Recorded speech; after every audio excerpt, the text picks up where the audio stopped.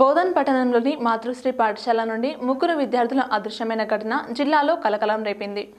తల్లిదండ్రుల ఫిర్యాదుతో దర్యాప్తు ప్రారంభించిన బోధన్ పోలీసులు రంగంలోకి దిగి విద్యార్థుల ఆచూకీని కనిపెట్టడంతో కథ సుఖాంతమైంది.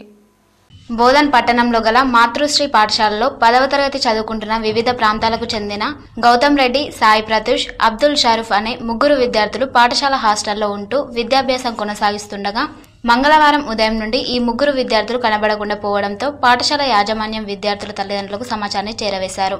కంగారు పడ్డ విద్యార్థుల తల్లిదండ్రులు వారి బంధువుల వద్ద ఆరా తీసిన ఫలితం లేకుండా పోవడంతో మంగళవారం రాత్రి బోధన్ పోలీస్ స్టేషన్లో ఫిర్యాదు చేయగా మిస్సింగ్ కేసుగా నమోదు చేసుకున్న పోలీసులు బోధన్ సిఐ నాగార్జునగౌడ్ ఆధ్వర్యంలో రంగంలోకి దిగిన పోలీసులు సీసీ కెమెరాల ఫుటేజీ ఆధారంగా ఉదయం పూట హాస్టల్ ఆవరణలో పళ్ళు తోముకుంటూ కనపడ్డ విద్యార్థులు తర్వాత కనపడకుండా పోయారని తెలుసుకొని ఆచూకీ కనిపెట్టేందుకు ప్రత్యేక చర్యలు చేపట్టిన పోలీసులు విద్యార్థులు వర్ణి మండలం బహడపాడ్ వద్ద ఉన్నారన్న సమాచారంతో అక్కడకు చేరుకున్న పోలీసుల బృందం విద్యార్థులను అదుపులోకి తీసుకుని తల్లిదండ్రులకు అప్పజెప్పారు.